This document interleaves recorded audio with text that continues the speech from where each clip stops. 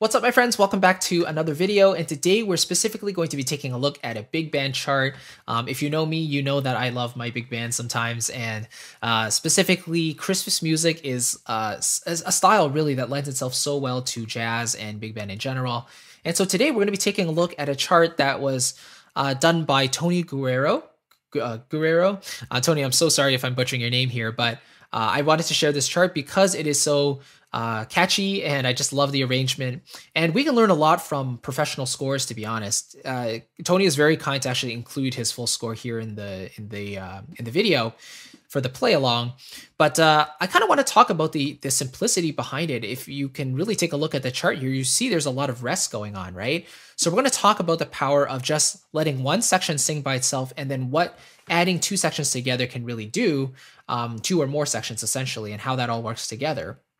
Before we really get into that, though, I want to give you a free guide called 3 Secrets to Unlocking That Joyous Big Band Sound. And it was kind of inspired by charts like this, actually, where, there's a lot of pieces of music that just sound really resonant and really big and very joyful and happy. Lots of big band charts that do that. And it's because they follow a few core principles.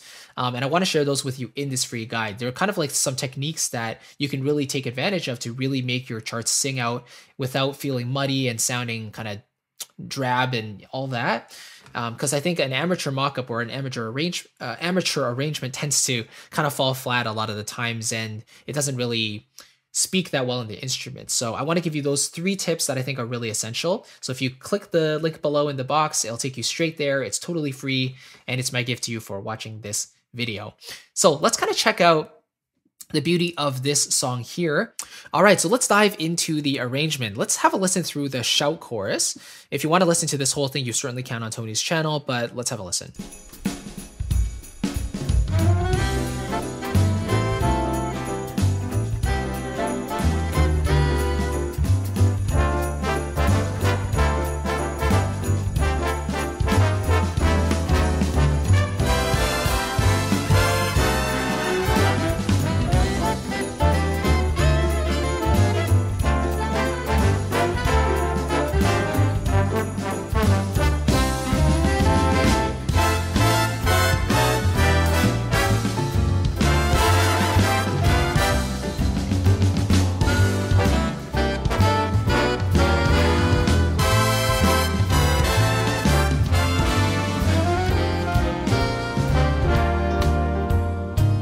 All right, let's stop there. So it has a very like Count Basie, Semi-Nestico type of style to it, which is really my favorite type of arrangement because it's so melodic, it's so clean, and the melody is just so clear.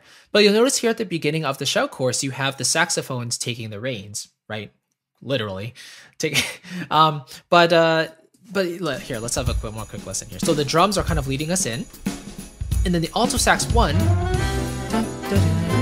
very, very clear. And whenever you have the saxes just playing by themselves, it has a very joyful and cheery sound, right? Saxes are very, very emotional instruments, especially for like jazz music, and especially in this type of thing. I just love hearing a good sax solo. Then, as a little response in the second half of the phrase, Tony decided to switch to the trombones because probably he wanted to save the trumpets for the next declamatory section for the da da da da da da da, right? So the trombones respond here with a beautiful syncopated type of rhythm, very swung. Now the trumpets come in layered with the trombones, and that really, it kind of like has 2 purposes. Number one, it just increases the overall strength and like resonance of the ensemble. But secondly, it allows the higher line to really speak out. So the trumpets can go at least an octave higher, than what's written here or than the trombones, So using the trumpets in that way is very, very common to bring out that melody in higher register. And you see, as the trumpets and trombones tail off their phrase, the saxophones kind of interact and come in, leading into that phrase, right? Now they're going to have their soli again. So then, it makes sense to kind of pick up where the brass left off. This almost feels a little bit improvisatory. Now trombones take over that melody while saxes do their thing. Also love how this is written in unison. Dun, dun, dun, dun, dun, dun, dun. You get a very clear sense of what that melody sounds like. So using a bit of unison here and there, and then interspersing that with fully voiced harmonies, is very effective as well. And then the saxophones here, that's kind of in unison as well, right? And then the reason like these are in unison is because here we're going to get fully voiced chords in all the different instruments. We're going to get lots of different voices, you know? So it makes sense for the unison to kind of approach that, and then we get that contrast, not only with the piano or quieter dynamics going into the fortissimo, right?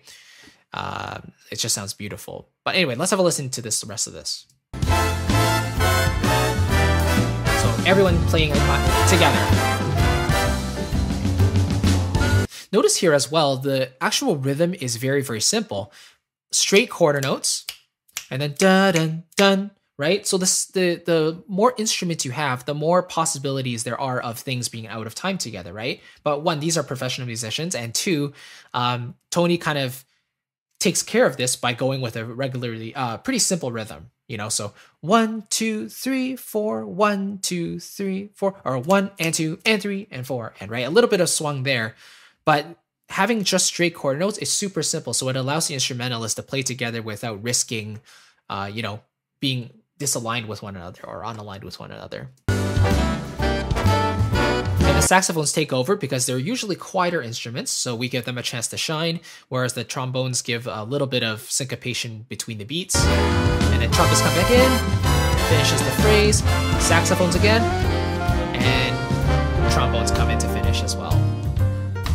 I think something that we do a lot as amateur arrangers is we tend to overuse the trumpets because they're always so powerful. They can play super high, and so the saxes and the trombones are usually underappreciated, especially if we're not brass or horn players. You know, we just want to hear that high stuff all the time. So less is typically more. You see in the shout chorus, the only place where the trumpet is really playing is in 3 different sections. So 1 here, right in the middle there, 2 and 3, and they're really only playing in the loudest sections as well. Whereas the trombones and the saxes are playing much more. They have their own solos and stuff, right? And notice also the trumpets are usually combined with the trombones as well, as you can see. So 4 trumpets are usually combined with 4 trombones. And a typical voicing method you can do is like, let's say closed voicing or a power voicing, where you have the lead melody in the trumpet, then you have the chord voices distributed below. The 4th trumpet can either double the lead melody an octave below, or just do another chord tone. Then you can take those 4 voices and copy them down into the trombones, which definitely can work, just to fill out the low end there. And then the saxes can be used to kind of fill in the empty spaces or the harmonic holes. But generally, you wouldn't see the trumpets written by themselves without any trombones or saxes in there, because you do need that low end, especially in a 2D section. So yeah, that's kind of a little insight into what I think Tony's approach was to writing the shout chorus. I just really appreciate how he started relatively simple here with that saxophone solo, little break here, and then the trombones come in. They have their own space because they're kind of lower. They're not as easily heard if they're not playing too high. And then the trumpets can come in and just layer on top to play that higher melody. They kind of die down to let the saxophones again take over. Then the trombones come in, so it's like step 2 energy level going up a little bit. And then when the trumpets come back in, then everything is like full force. That's why he wrote fortissimo here. And so it's very declamatory. And then it kind of just rounds off here. You can see it goes back diminuendo. So anyway, love this chart. Love the overall arrangement. Thank you, Tony, for writing this together, putting this together. A beautiful take on a standard. I really enjoy it. So yeah, if you're watching this, if you have any questions about it, please let me know in a comment below. And love to kind of discuss this type of arranging with you if you're interested. And again, if you don't have that free guide called 3 Secrets to a Joyous Big Band Sound, I definitely want to give that to you. It kind of takes, again, 3 really fundamental techniques that I personally like to use in my charts to kind of result in a more open and sonorous sound that lets the chart just really sing and just sound beautiful. So I want to give that to you absolutely free. If you just click the link in the description box below, it'll take you straight there. And again, it's my gift to you for watching this video. So thank you so much. I'll catch you in the next one, and take care. Bye-bye.